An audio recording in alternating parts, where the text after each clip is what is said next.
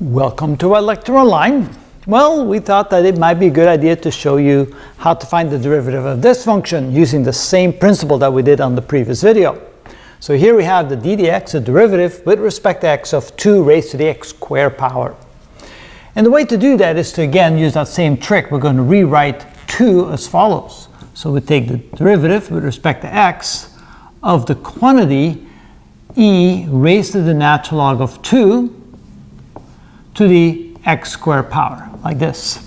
So notice 2 is exactly the same as e raised to the natural log of 2 because of course the exponential and the natural log cancels out. You get 2 again. But once we've written it like this, you can now write this as the derivative with respect to x, the d dx, of, and here we can say we have an exponent raised to exponent, so we multiply the 2, so this becomes e to the x squared times the natural log of 2. Like this. And now we know how to take the derivative of that.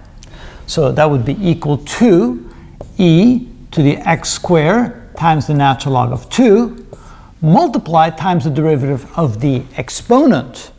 And so that gives us 2 times x to the first power, so that would be 2 times x to the first power times the natural log of 2.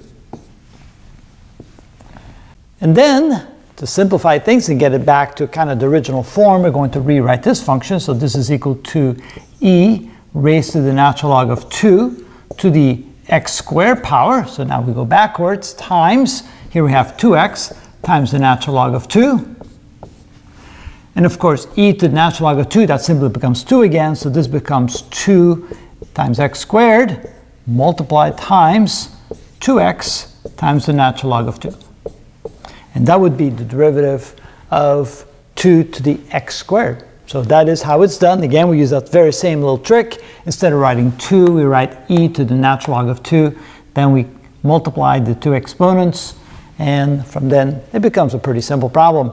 And that is how it's done.